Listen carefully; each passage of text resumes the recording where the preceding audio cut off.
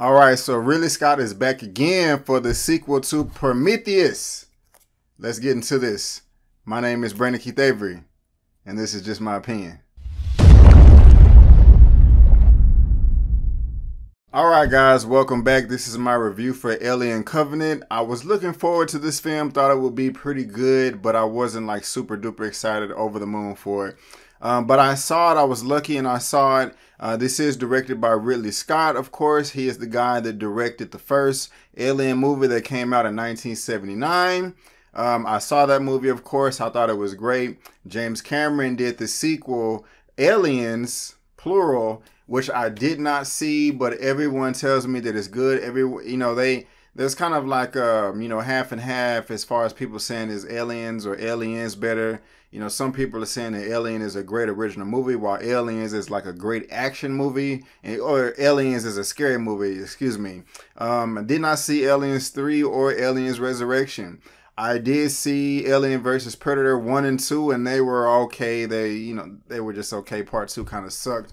And I also did see Prometheus. And I like Prometheus. And Prometheus came out in 2012. It wasn't necessarily an Alien movie necessarily, but it was in the same universe if you haven't seen it. And that's what got me excited about it. And I thought it was a great movie, but this movie did have mixed reviews. Some liked it, some did not. A lot of people were complaining about plot holes in this movie. I couldn't think of any myself, or I can't think of any right now. So if you know of any, please put them in the comment section. Let's talk about it. But I did like this movie. But one thing that was disappointing in this movie is the way it ended. It had to do with the engineers. And that they potentially, are they the ones that made man, us humans? Are they the ones, or, are we seeds from them planting their seeds? So, we their offspring, or where does man come from is kind of what this movie was dealing with. And it was entertaining, but at the, it ends and you're like, okay, this is kind of like a part one and, and a 2-part series. And so, the Blomkamp guy that did District 9 and Chappie, which I hated that movie, and Elysium, which I love that movie. He was rumored to do Alien 5 that could possibly pick some of this stuff back up, but they got him out of there, brought Ridley Scott back, and now he's doing Alien Covenant. And some people at the beginning didn't know where this would tie in with the story, but I will go ahead and say this is a sequel to Prometheus. I'm not going to say how much time has passed from Prometheus to Alien Covenant, but I will say that it's a sequel. And while I did enjoy Prometheus, I did not enjoy Alien Covenant pretty much at all. And the reason why is I thought the story was horrible. The characters, none of them were likable, and I barely remember them. And also, Alien Covenant completely abandons pretty much everything that came before in Prometheus. And then the ending of this movie, I'm like, okay, what the hell? Why would you make this decision? I don't know where this movie can go from here. Now, something that I really did like about Prometheus is Elizabeth Shaw, played by Naomi Rapace. Please excuse me if I did not pronounce her name correctly. I liked her character in Prometheus.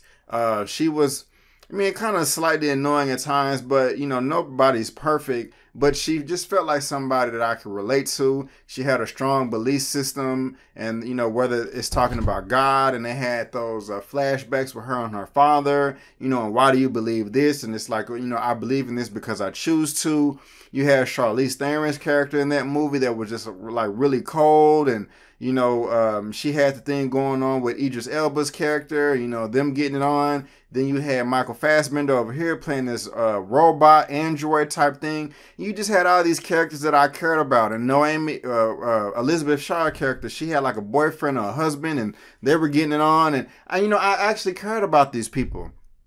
In Alien Covenant, I did not care about anyone at all. Just the very beginning of the film, things happen and people die already, and then you're just supposed to just get on board with them. But the person that comes in, Eric Bana, the captain of the ship, is that his name? I feel like I don't feel like that's his name. I think it's not Eric Bana.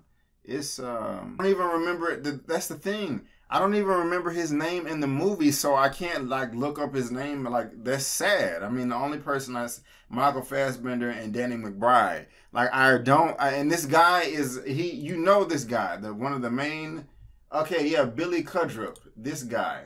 Um, Orem. It took me that much. I had to do all of that to remember somebody that I saw in the movie. He's coming onto the scene trying to save the day and give orders and stuff, and he's just whack. I mean, like, nobody wants to follow this guy. It's just, I mean, come on, guys. Well, we have to do this, and the procedure says that we go 1, 2, 3, X, Y. And I know you want to go to Q, but we have to go to M first.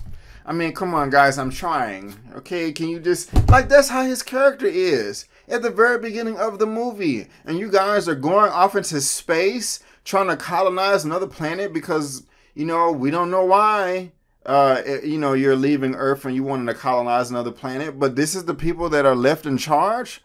Okay, and like everyone else just follows suit. And then no one is following orders. And when it comes to their decision-making skills, it's just ridiculous. They're using emotion instead of logic. I know that you're there with some people, and there should probably even be a rule that says you can't do that because it'll be a conflict of interest and judgment while you're on this trip trying to colonize another planet going across the galaxy or wherever the hell you're going. But no one is following orders. People are replacing logic with emotion, and just the computer is like, if you go to these depths in the ship, you will die. Hey, I want to do it anyway because we got to, I mean, it's like, come on, use your common sense, use your better judgment, and none of the characters are doing that at all. Excuse me, and it's just really frustrating. And then the movie just completely abandons what came in Prometheus. I mean, I don't know who they didn't address the engineers at all. They didn't address who made human beings, where they come from, like they tease us in Prometheus. Just none of that. I don't want to spoil it for you, but we get a brief glimpse of the two characters that ended this movie. And if you've seen it, you know who I'm talking about, David and Elizabeth Shaw.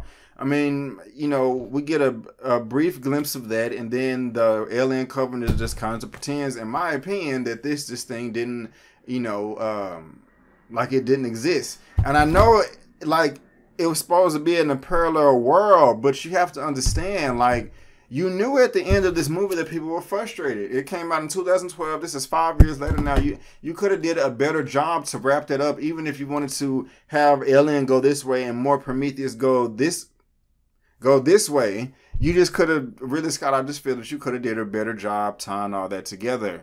And, you know, giving the film some hope and the fans some hope, the people that like this. Because, I mean, I don't know.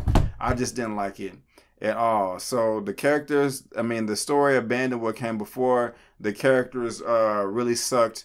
And it's just like, these guys are space travelers. They should be mentally prepared to run into anything they come in contact with.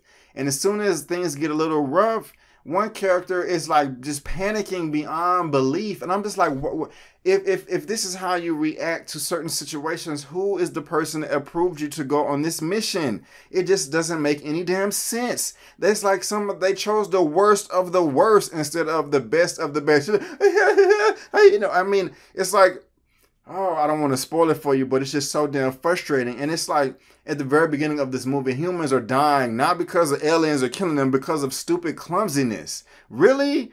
Are you serious? Clumsiness is killing people instead of the aliens? I don't want to see that crap. I want to see some aliens kicking the humans' ass and the humans giving everything they possibly can to survive. And it's just nothing like that. They're dying because of just stupid clumsiness. And that is just something that I don't want to see. And then, like, the highlight of this film is a hand-to-hand battle between two individuals. Yeah, this is an alien movie. There's also a giant plot hole in the middle of it. I'm like, wait a minute. If you said you did this, then why did you show me this? I mean, I can't spoil it for you. And then the way this movie ended was just trash. I'm like, really? Where can the movie go from here? I mean, like, what? And there's supposed to be 2 more sequels after this one? Where can the movie go? I have no idea. There's no happy ending. It doesn't always have to be a happy ending. Like Saw wasn't necessarily a happy ending, but I respected that for some reason. But this, I just don't. I mean, I wish I could talk spoilers, but I just don't care. This movie, this was not good to me. I was very frustrated as soon as they started doing all that clumsy crap towards the beginning. I'm like, what the hell is this? But guys, if I had to rate this movie out of a 1 out of 10, I would give this movie a 3 out of 10. Yes, a 3 out of 10. But that's just my opinion. Have you seen Alien Covenant yet? Do you want to see it? Have I turned you on? Have I turned you off?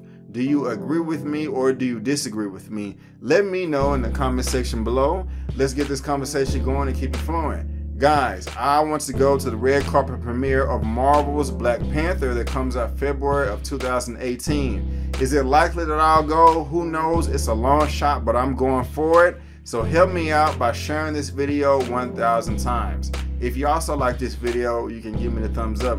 And if you don't like the video, that's fine. Just leave me a comment below why and still give me a thumbs up. Since you're here on YouTube, go ahead and subscribe to my YouTube channel so you can get all the content that I have to provide. With it being summer movie season, I'm gonna try to give you as much as I can. And also guys, look me up on my website, bookmark it.